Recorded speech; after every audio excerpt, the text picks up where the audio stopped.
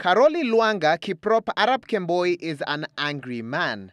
The high school teacher rues the day he logged onto Facebook and accessed the alleged page of 3,000-meter Olympic gold medalist Ezekiel Kemboi, which has 5,007 friends. Karoli describes Kemboi as a casual acquaintance because beyond seeing him on TV running for Kenya, the teacher claims to have chatted with his hero on Facebook and talked briefly with him at a popular bar in Eldoret.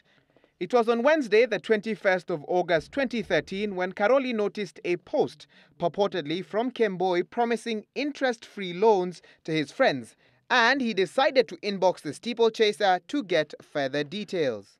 From there, a conversation ensued, which resulted in the teacher sending Kemboi his ID number plus a commitment fee of 5,000 Kenya shillings, which was 10% of the loan that he was looking for. Believing all this time that the person he was interacting with was his friend Ezekiel Kemboi, Karoli only began to smell a rat 2 days later. How I came to discover that Kemboi actually is not in the country is because after the Moscow World Championship, it seems Kemboi did not come back to the country. And from the Citizen News, I heard that Kemboi ran the Stockholm Diamond League, although he did not finish. But by the mention of the name that Kemboi ran the Stockholm Diamond League and pulled out in the middle of the way, I was shocked that the person I've been talking to may not have been Kemboi actually.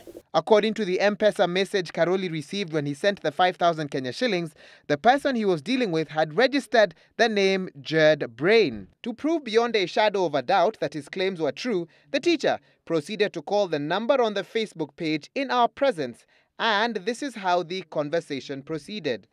Ezekiel, kuna ile story nilikuwa nakwambia kukuomba loan. Sasa ilikuwa imepaki 800 shillings. Nimepata hiyo 800 na nilikuwa nakwambia nataka nikutumie leo. Sasa nimeshikwa tu na shida kidogo hapa kwa nyumba, lakini nikikuja town nitakutumia. Please. Okay. Uko wapi sasa?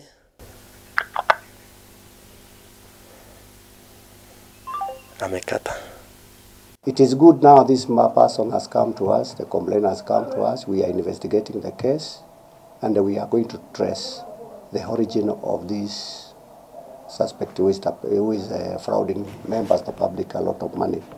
You would ask actually, why would a teacher like me, get convinced or, get frauded through such cheap means? But I'll tell you, if I get to your Facebook account and update and even give you an inbox that, how are you? I would like to give you 10,000 today. Your official Facebook account, which you have been using with your friends. Do you think they would doubt you?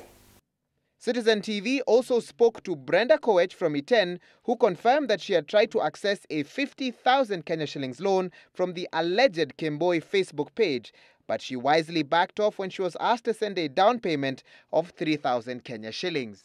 The real Ezekiel Kemboi will not be back in the country until after the final Diamond League in Brussels on the 6th of September 2013. Until then, fraud victim Karoli is urging all Kenyans to be wary of any promises made on the alleged Facebook page of Ezekiel Kemboi. For Citizen Sports, I'm Waihiga Mwaura.